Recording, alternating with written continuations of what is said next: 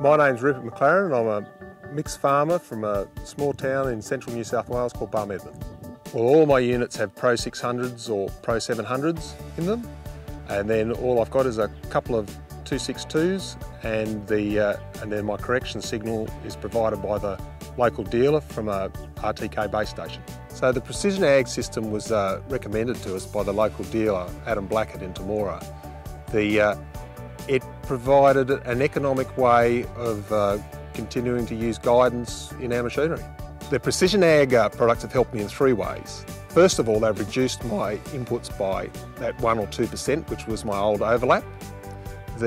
Secondly, it's improved my worker fatigue issues. They seem to be able to drive the units for longer and more accurately. And finally, and most importantly to me, it allows me to record all the inputs that are going on, including fuel, and also to measure the inputs coming off in terms of yield, and then create very accurate budgets and keep very accurate records. I have a very close relationship with my local dealer Intersales. I'm absolutely reliant on them for technical support. They have never ever let me down, and it's one of the most important features when I buy a piece of machinery is that after-sales support.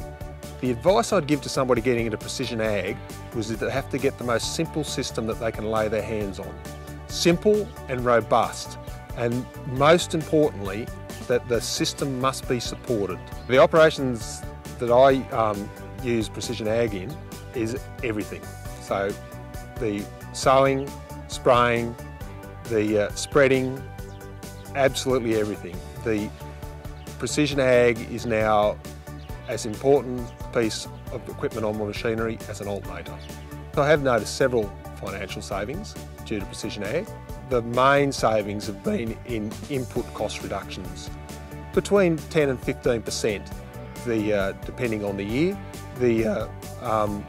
through yield mapping and the generation of application maps.